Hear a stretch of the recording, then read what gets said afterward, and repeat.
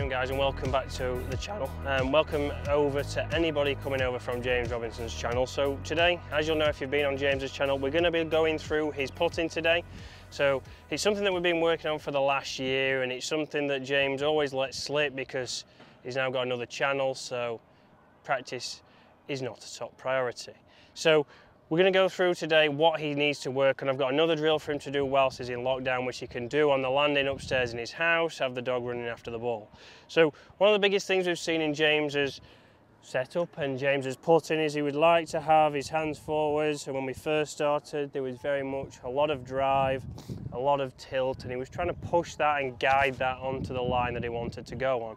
So what we want to do is get out of that. So we've always been working on him having that little bit of release in the putter head, very similar to his short game, very much hold off, very negative, very just trying to find contact and try and get it going forwards. So we're trying to get a release. All the best putters in the world will let the putter head release, they'll let that ball roll, and they'll have better speed control, better start line control, and should start to hold more putts.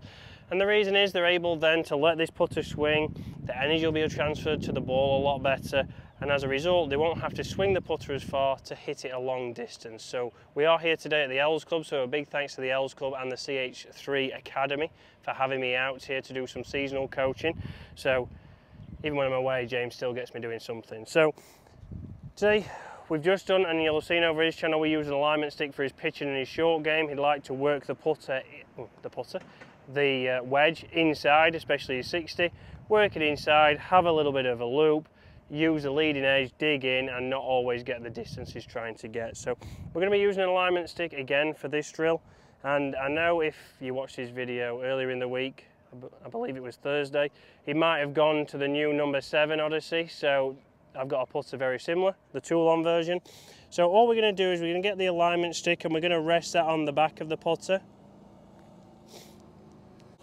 And I'm going to rest that in my sternum, so bang in the centre here, as again we want the putter to be centred, ball position slightly forward. So we know that's something else that James struggled with. The ball position would vary, sometimes it get really far forwards, and that's why he had to hold it off. So here, when he takes his setup, he can have that resting on his sternum, and when he hits putts now, that putter's going to work back and through with that. Hopefully it holds the putt and doesn't push it like I just did there. So in there, you can see there will still be more release, so he'll get his feedback from his finish position.